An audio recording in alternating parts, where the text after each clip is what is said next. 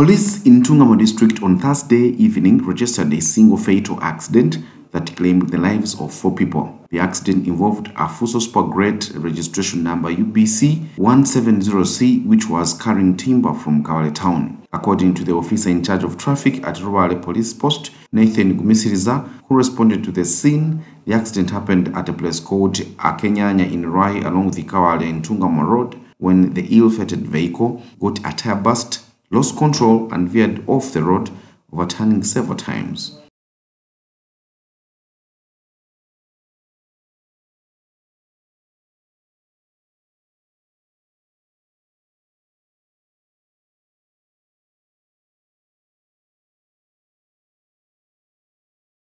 Gumisiriza, Rubaare.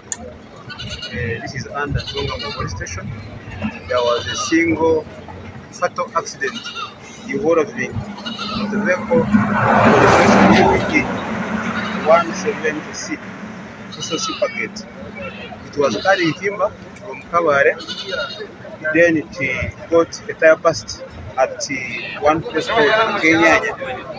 After the tyre burst, it lost control and overturned several times until it rested near the home of somebody. And some 4 occupants died on the spot. And they were identified as one. There was one called Laurence Opio Matata, who was the driver. He's from This is Tororo District. Then there was one identified as Birungi, a mechanic, a resident of Kitwe, wedding center in Ntungamo. Then one was identified as Maduk Deng, 29 years old, Southern Sudan national. Then the first one is yet to be identified. The 4 bodies have been retrieved from the wreckage, and they are being taken to the hospital of mortuary for post-mortem. And then the wreckage is being towed to Rubaare Police Station for further management. Your name once again, sir? The Rwizi Region Police Spokesperson Samson Kasasira says that all the 4 occupants of the vehicle died on spot. He identified the deceased as Laurence Opio Matata, a resident of Tororo District, and the driver of the ill-fated vehicle, Birungi, a mechanic, and a resident of Kitwe Town Council in Ntungamo District, Maduk Deng Ayuk, a South Sudanese national, and another unidentified male adult.